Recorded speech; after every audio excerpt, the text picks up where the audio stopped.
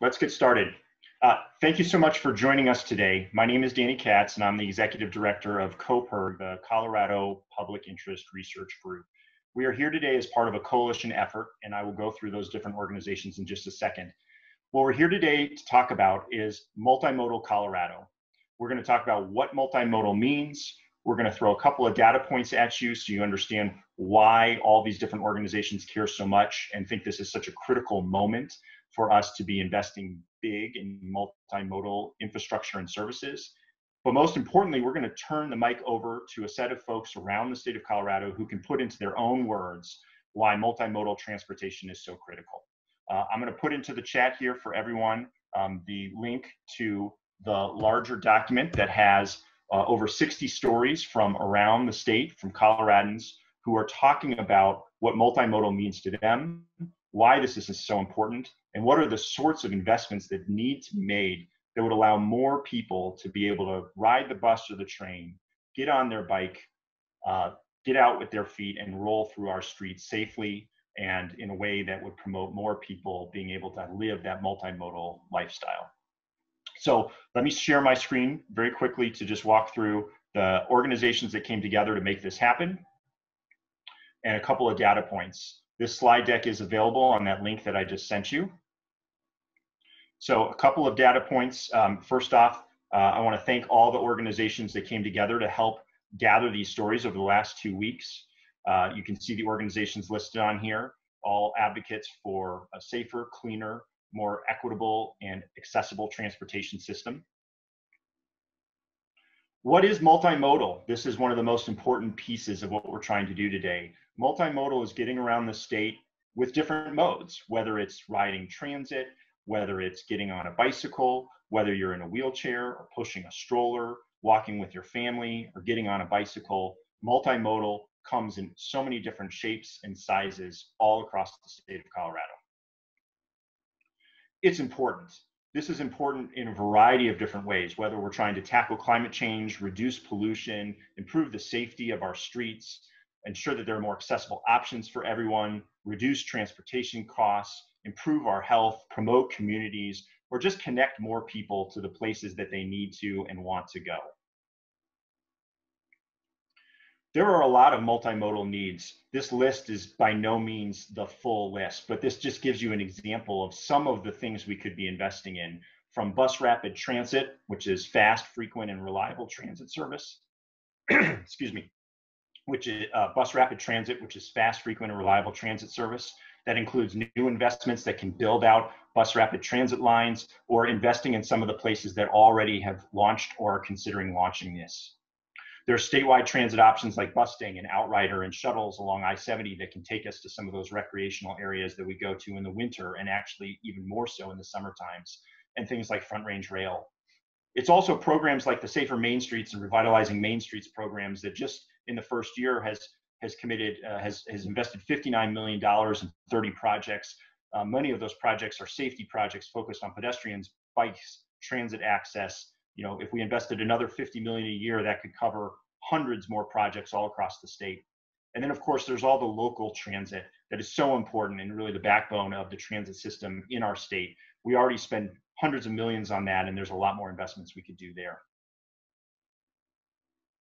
High frequency transit is a solution to congestion. And here are some examples. Again, this slide deck will be available for you after the call, and it's in that link that I sent. But there are places where investing in transit is a solution and something that is helping people get out of their cars and complete the trips without adding more vehicles to our already congested roads. And here's an example from Transit Center of if you expand service, one of the core things we talk about, transit operating, actually putting money and dollars into allowing more buses or more trains to be running along our core corridors and expanding it into newer areas. A 40% increase just in the current RTD service can increase the amount of jobs available for one person in one part of Denver nearly 4 times. And so this is just one, again, example of how increasing transit can increase options for people. Second to last slide is just highlighting that here in Colorado, we do not put a lot of state dollars into transit. In fact, if you look at the national average, we are well below it. When you look at transit operating costs, we put in less than 1% of the transit operating in Colorado is funded through the state. The national average is 23%. In terms of capital costs, a little bit higher, 2.6%, but still far below the national average. And lastly, multimodal is really critical for many of the goals we already have. These are goals that our state already has, from greenhouse gas pollution, local air pollution, safety, increasing access. Multimodal transportation and investing in multimodal transportation is going to be critical. These slides are available, and I want to thank Matt Fromer with the Southwest Energy Efficiency Project for putting a lot of effort into building the backbone of that slide deck. And we can answer, and he'll be available to answer questions in just a minute. So again, that's just a grounding of the why this is so important, why we believe that that any transportation funding bill, either on the state or national level, needs to be focused and putting a lot of money in prioritizing multimodal transportation, the transit, the walking, the rolling, and the biking, that is so important in so many different ways. But we really want to spend most of our time today letting you hear from the people who use these different systems or want to use these different systems. And I think you'll see a couple of themes come out throughout this, which is that there are a lot of people in the state of Colorado who would hop on a bike, who would do more walking, who would be more comfortable or even more accessible to be able to roll down the street if there was better infrastructure. Safety is a very big problem and something that's prohibiting a lot of people from diving in. And in terms of transit, there are a lot more people who would be riding our buses, riding our rails, but the transit is just not fulfilling the need right now. There's not enough service. It's not taking people to where they need to go in a reliable fashion and an affordable fashion. And so that is all important themes that you'll see come out as we tell these stories. I will attempt to highlight each person who is going to speak today. Our first person who we have speaking is Chris, and I'll just facilitate by asking those couple of questions. So Chris, if you would take yourself off mute and take yourself off camera, let me put the spotlight on you.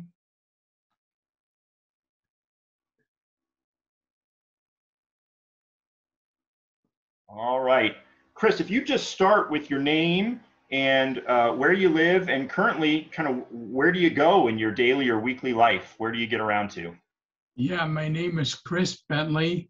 I live in Louisville, and I sell commercial real estate, solar to developers, and I travel all over the Front Range. Great. So why is multimodal transportation important to you? 4 years ago, I had 3 strokes that left me unable to walk or talk or drive anymore. And as I was recovering a little bit, I was able to only get around by having my daughter come and pick me up. Then I progressed to being able to use Ubers. But then I got involved in a program called Mobility for All, which taught me how to use the bus and how to use the different apps for buying your tickets and seeing what time the buses come. And so I've been using that exclusively for almost a year and a half now. And I have an electric scooter, so I can take my electric scooter right onto the bus. And those buses have that drop down thing that allows me to ride right on. They lift up the 2 side seats so that I can get turned around, and then away I go. And I can now use the Google Maps app and find my way around Denver, Front Range, anywhere I want to go. And it's simple and easy. I sold my car. I'll never have another one. And so I'm really happy with the multimodal stuff. What could be done to help make it even better for you? What improvements would help? More service or better directional routes or faster times? What would be more helpful? I think I got the routes down pretty well and the scheduling stuff pretty good, but I think the biggest thing I'd like to see is the buses electrified. Absolutely. Would it help to have more service, more frequent service? Is it as reliable as you would want? Um, in my case, I'm pretty flexible with being able to go ahead of time so I can get somewhere early. So I think that the schedule could, it's changed because of COVID. So I don't really know how it's going to shake out when COVID's over. But the more frequent, the better, of course. Yeah. Absolutely. All right, we're going to get through a few more, and then there'll be opportunities for people to ask you questions. So I'm going to remove the spotlight for you. Amanda, you're up next. If we can get you here, thank you. Let me spotlight you. Great. So if you'd also start, so name, where you live, and generally where you go in a day or a week. Sure. My name is Amanda Roberts, and I'm a mom, and I also work from home. I live in South Central Denver, and I travel to Southwest Denver for school drop-offs and pickups twice a day. I do work from home. I don't need to use a car to get to access work. So yeah.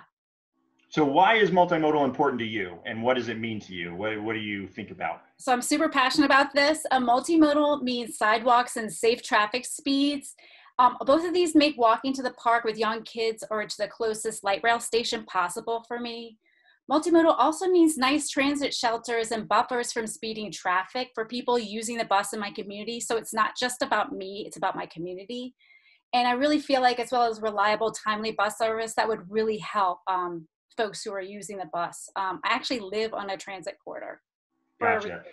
So you talked a little bit about this, but I guess what are some of the frustrations? What are the things that might hold you back from walking or biking or taking a bus in your community right now? Yeah, let me talk about that. The current system, from my perspective, really prioritizes cars to the extreme. For example, where I live, the street has too many car lanes, and it's in the high injury network. So that means people die on the street. That's frightening. So kids here in cars end up on our front lawns when they get in crashes. They end up on our sidewalks. Kids here can't play in the front yard. We can't even talk about riding a bike in the street.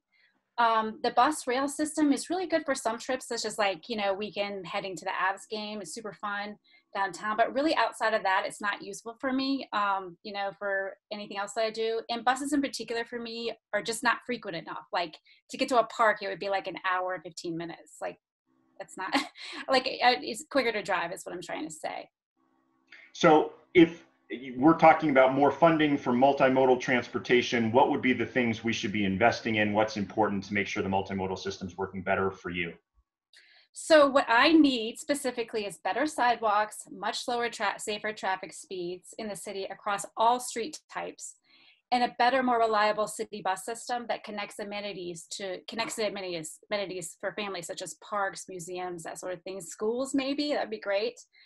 I personally also need a safer, more humane place for my daughter to ride her bike, other than the alley where we have trash, glass, and garbage pickup takes place. And I really need these changes to be implemented across the street system. So including main streets, including residential arterials where I live and where other folks live. And because these are in the high injury network. And so not just isolated to the nice, quiet neighborhood streets. Like we all deserve to live and move through a safe city. Great, thank you. All right, we'll stay on the line here. We'll have a chance to ask questions. Let's get Carly in here. Let me remove the spotlight. And Carly, are you out there? Here we go. So let's get a perspective outside, and let me first spotlight you.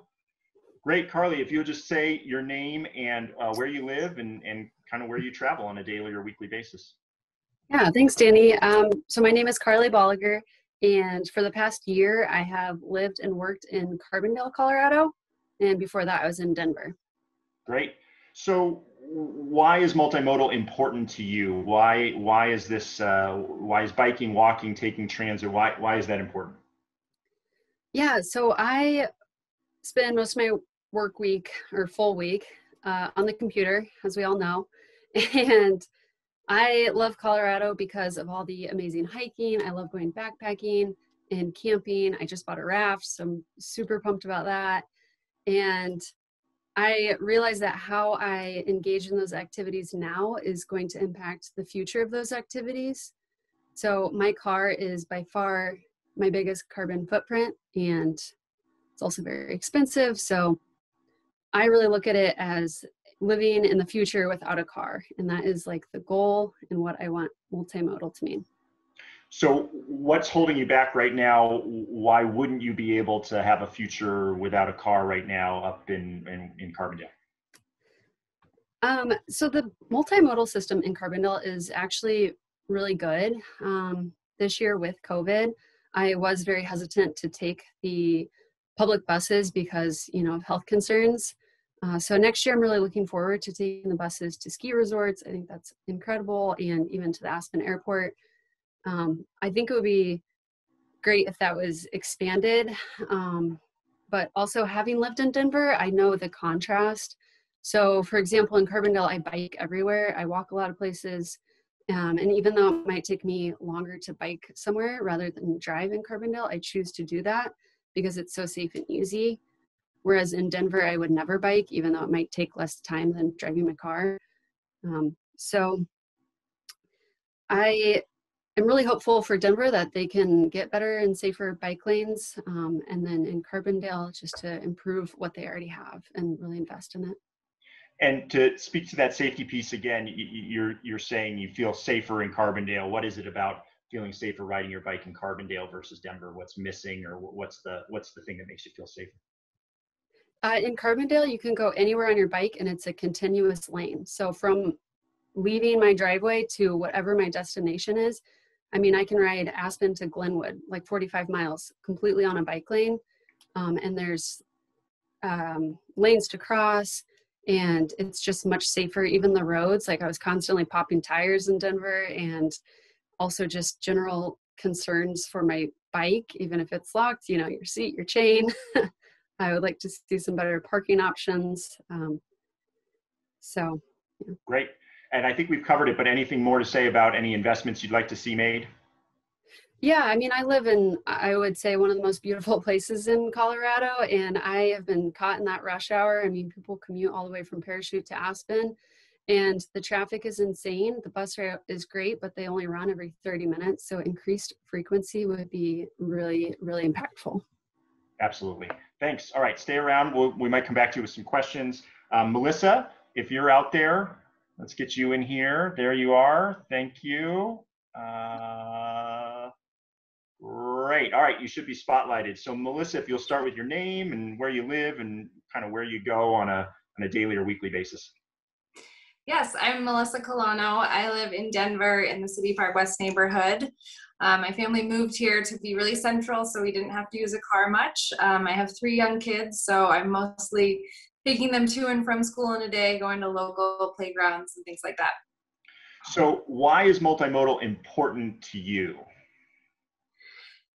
For me, it's really an environmental issue as well as a health and well-being issue. We know the impact of single occupancy vehicles on the climate, and we know we need to change people's habits to include more transit, biking, and walking. So I really want non-car options to be easy and accessible and common for everyone, particularly families.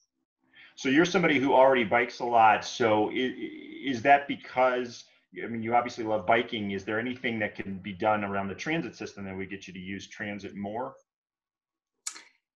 Definitely. Yeah.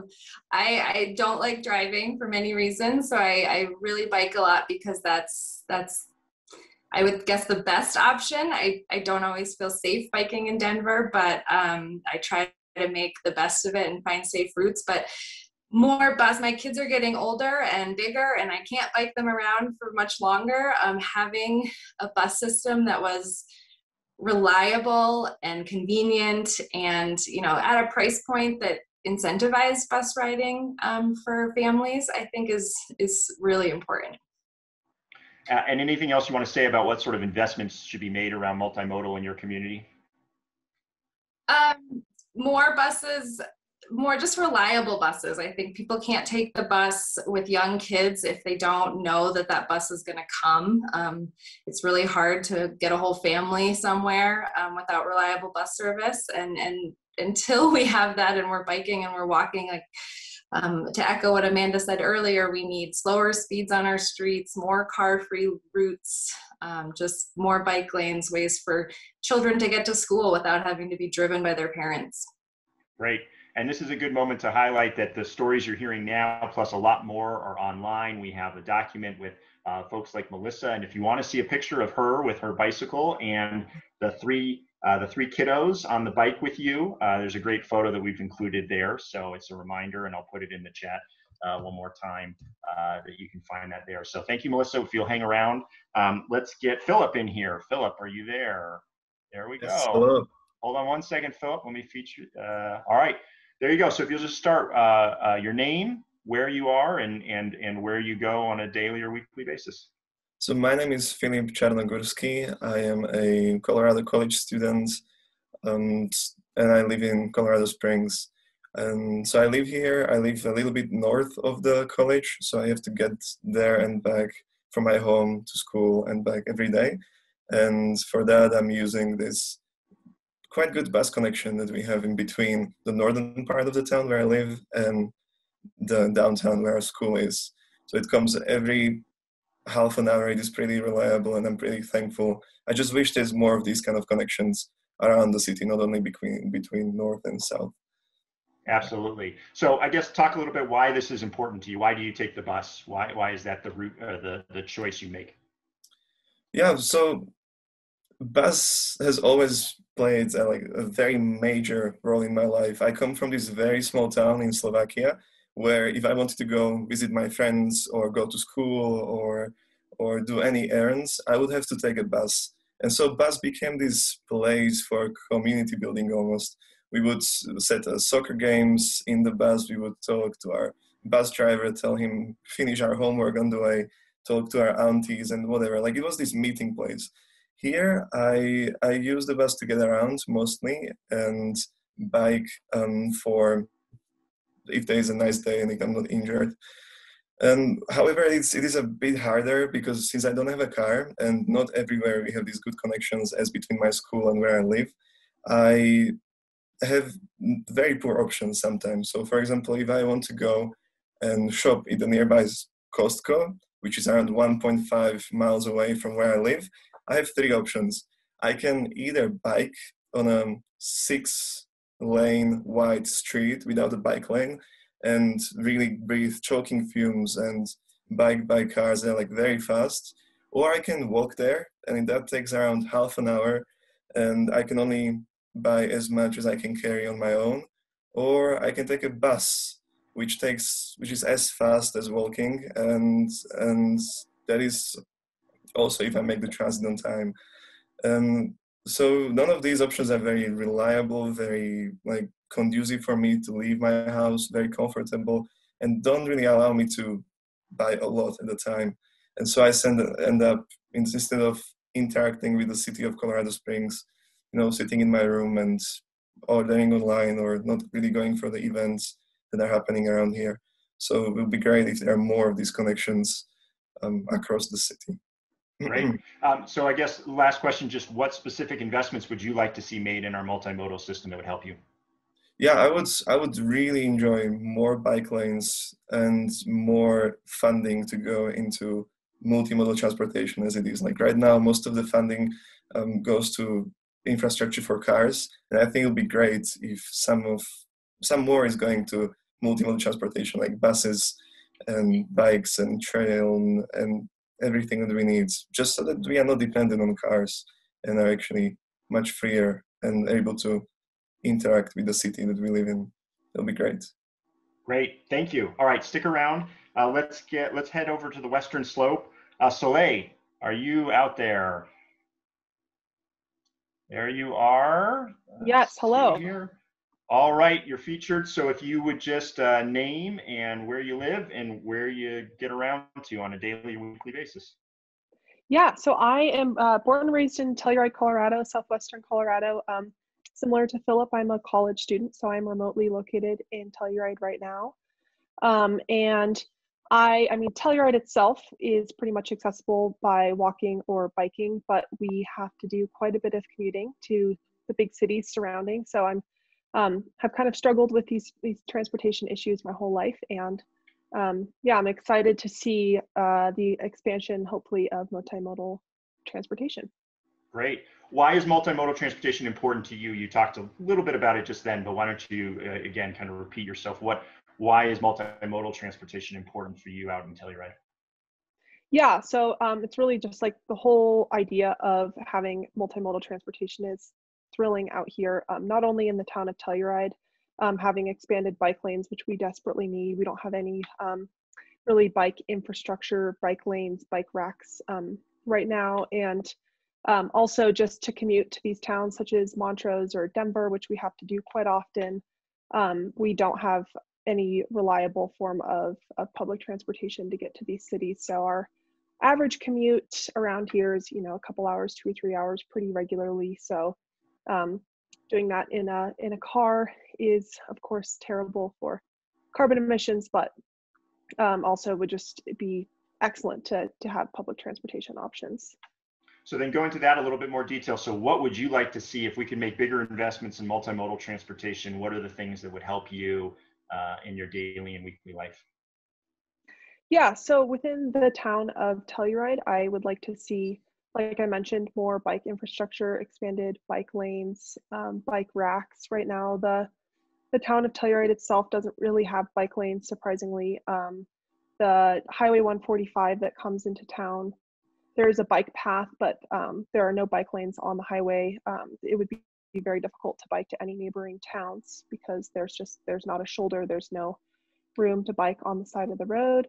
And like I mentioned, there's no public transport to neighboring towns, so you can't ride a bus to Montrose if you want to grab groceries, which is really. Oh, I think we lost you right there.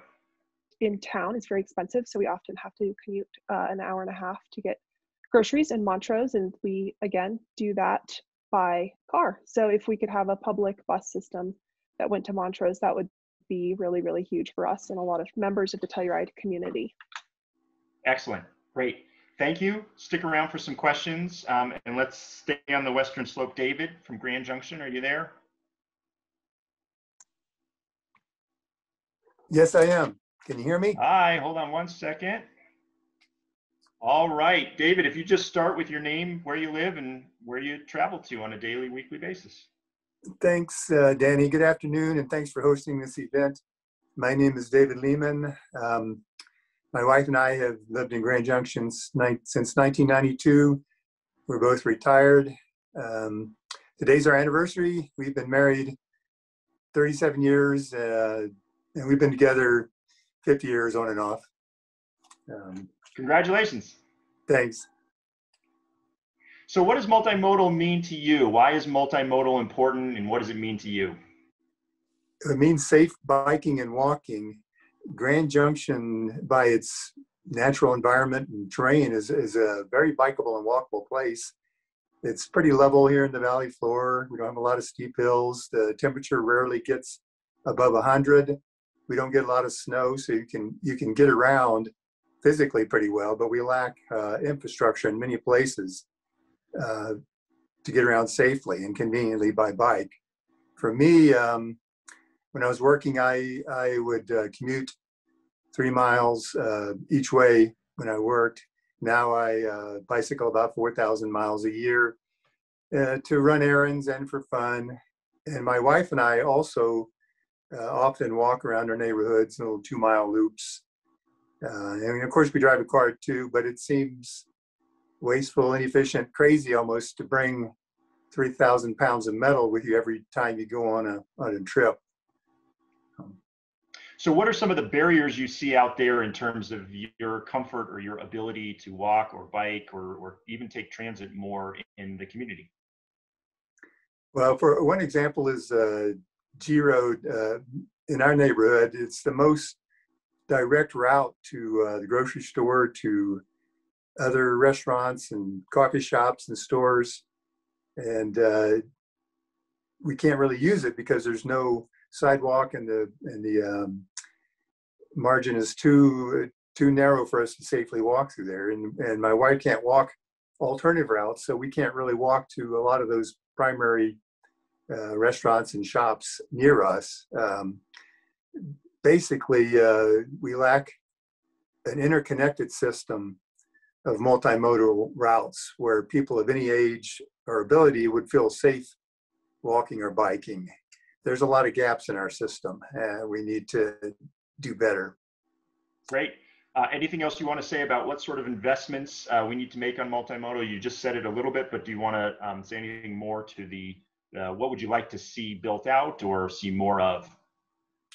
Well, the Grand Junction Urban Trails Committee has a list of about 60 projects that would make it a lot easier to get around by bike or by walking, and they need funding for those.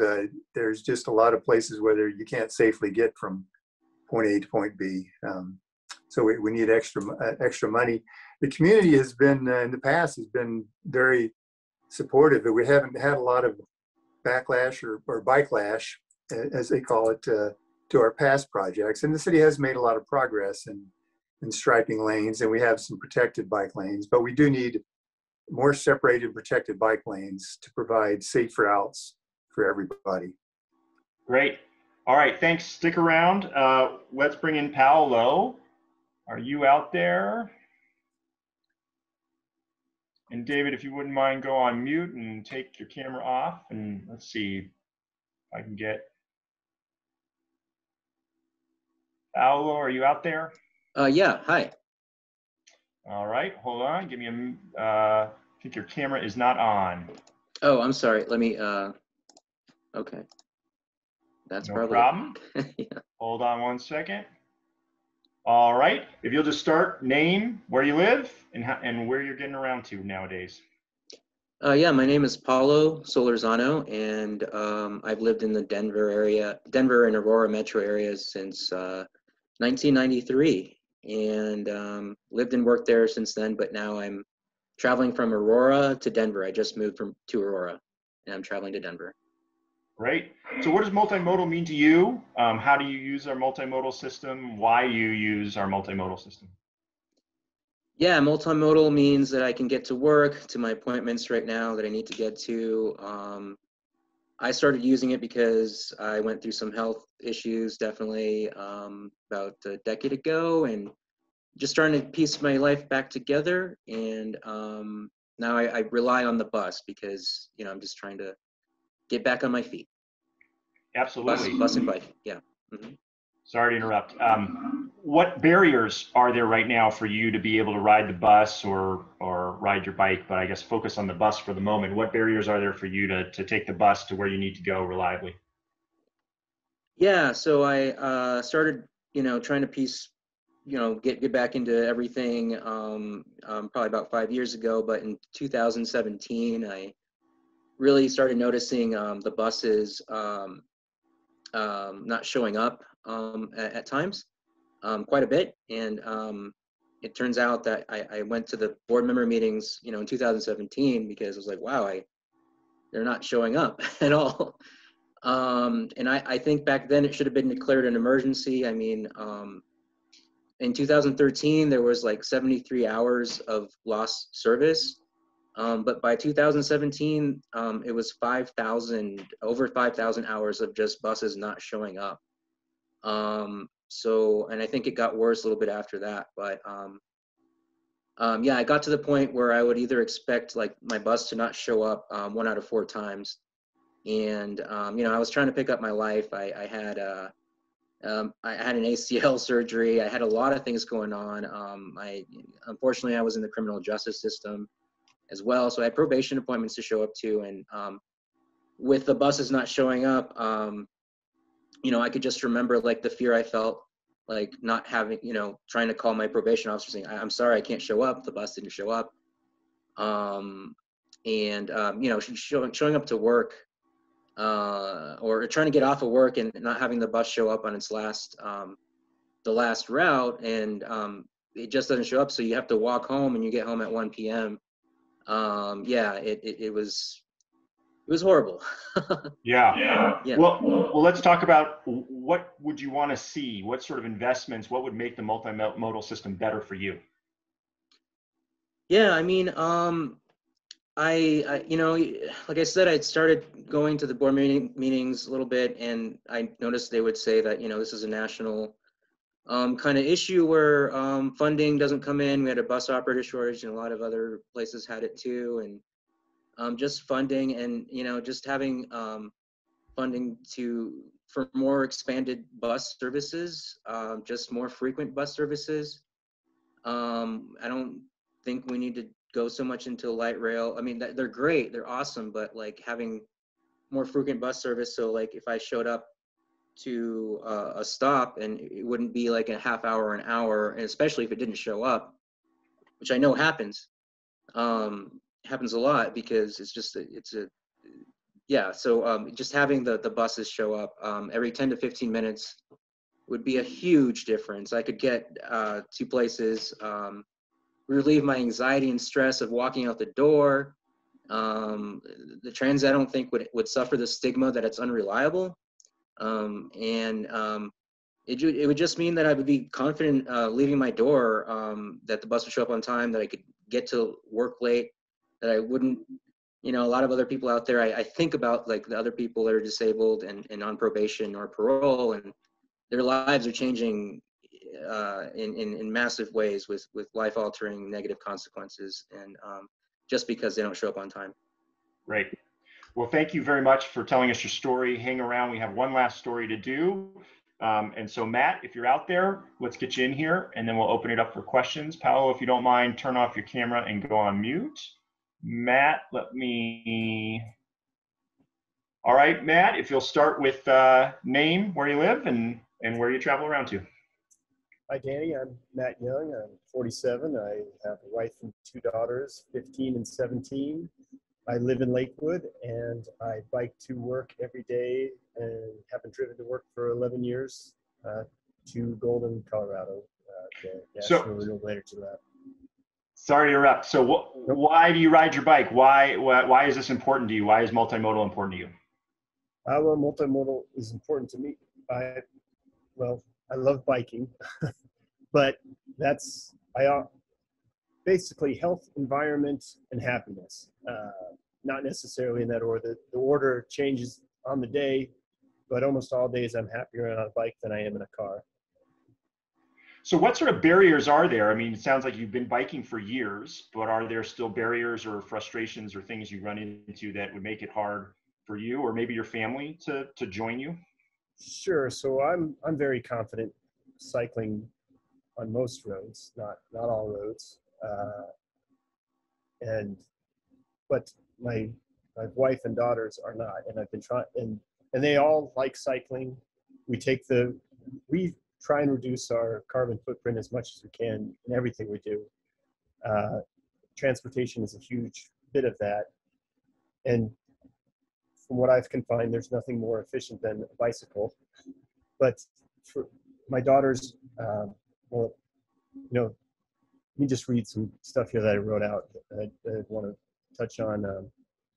You know, Lakewood has a few bike lanes. They put one on Van Gordon Street, which is approximately, it was about 8 years ago or so they did that, and that's part of my commute. I didn't know how nice that was until they put it in, and that makes up for about 1/5 of my commute.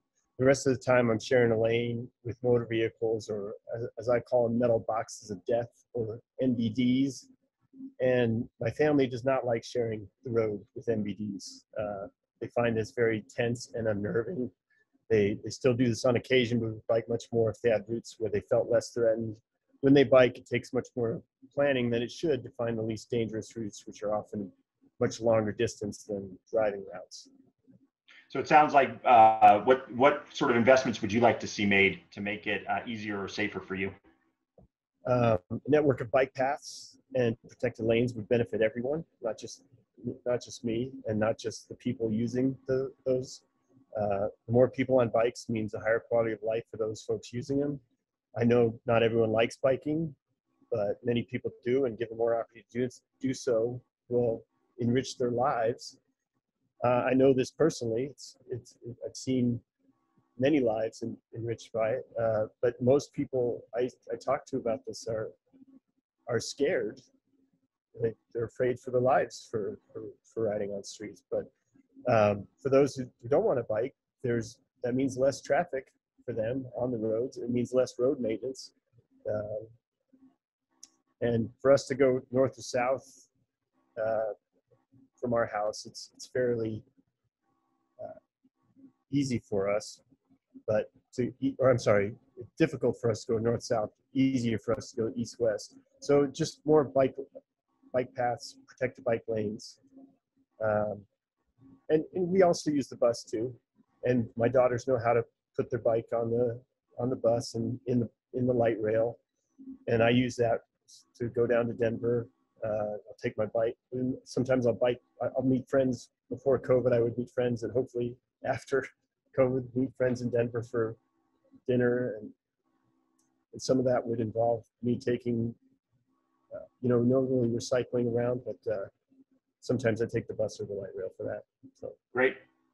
Well, thank you for joining us. Why don't you stick around and